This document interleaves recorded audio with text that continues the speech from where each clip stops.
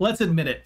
CSS is better than the old nested tables we used to use and the one by one transparent GIFs that we used to put everywhere. But it's still kind of tricky. Some people have a hard time with it. And, a lot of times you get stuck in that endless cycle of make a change, refresh, make a change, refresh. Tailwind hopes to help with that, but even learning that can be tricky sometimes. And today's extension hopes to help. Let's get to it.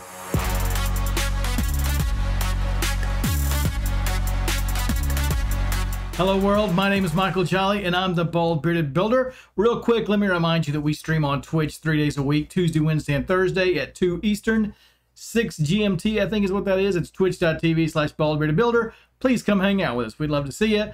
Let's get to our extension. Today, we're talking about Tailwind CSS Intellisense. Now, you're thinking, why do I need Intellisense for this?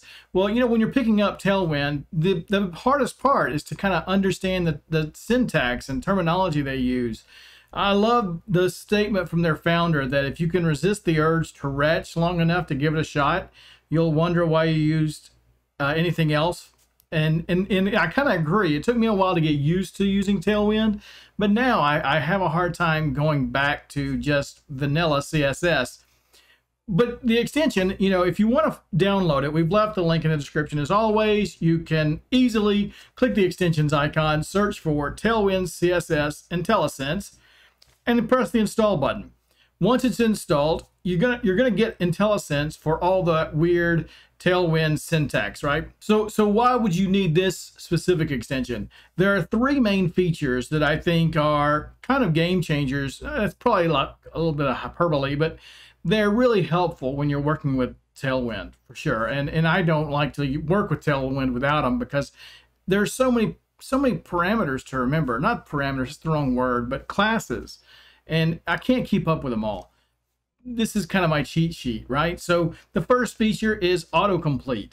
When you open up some kind of CSS, or maybe you're using Vue or React, whatever, when you're typing that and you're using like your apply statements, you get into the autocomplete in the Intellisense where when you type in, text, it starts giving you all the options for text. Do you want text small, medium, large? Do you want it to be this color, that color? All those sorts of things are there. And it makes it easy for me to not remember. And usually the syntax is similar to what I would have written in just CSS. So if I'm looking for something with CSS Flex, normally I'm going to start with Flex. If I'm looking for something with CSS Grid, normally I'm going to say Grid. They kind of walk hand in hand. They're similar, not always exactly the same, but similar enough that I can find it. And with Intellisense, I can zero in on it. Okay, the second feature.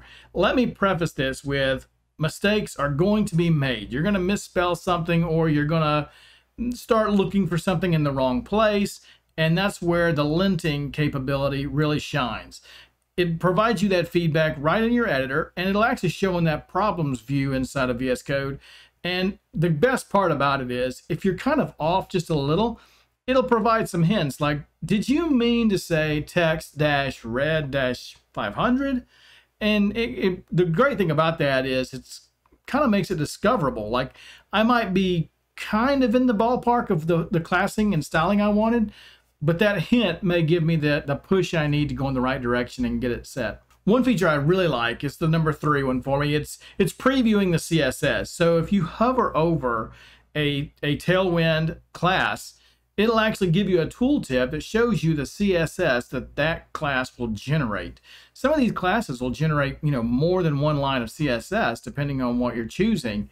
And it's fantastic to kind of see that translation. It really helps when you're writing the code that if you're not quite sure that text SM is what you want, you can mouse over it and see the CSS and go, oh yeah, it's changing my size right where I want it. That's the one I wanted. Or no, that doesn't seem right. Let me try something else. It speeds up all of my development and all my styling. There's several ways to customize this extension, and I'm going to let you discover most of them.